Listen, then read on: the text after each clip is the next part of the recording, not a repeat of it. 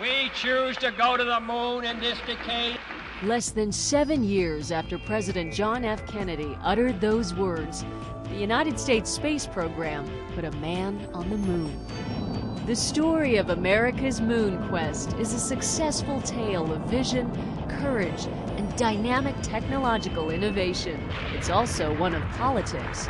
When John F. Kennedy made his first speech about landing a man on the moon in May 1961, another country was actually ahead of the United States in space exploration. That country was the Soviet Union. In October 1957, the Soviet Union launched Sputnik, the world's first artificial satellite into space. Less than 4 years later, the Soviets became the first nation to send a man into space. Already in the midst of the Cold War, the two nations now had a new front for their battle: space.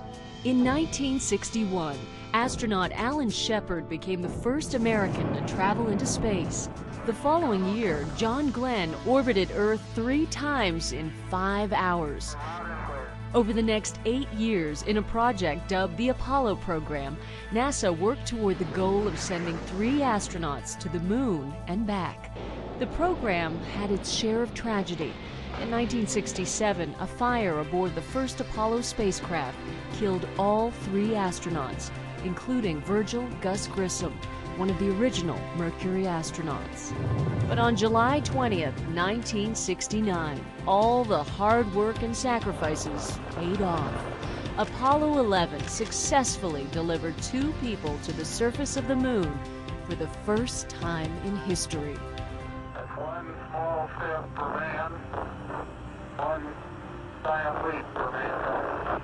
In the decades since the Apollo missions, the space program has had many more successes and also some tragedies, including the loss of 2 shuttles and their crews, Challenger in 1986 and Columbia in 2003.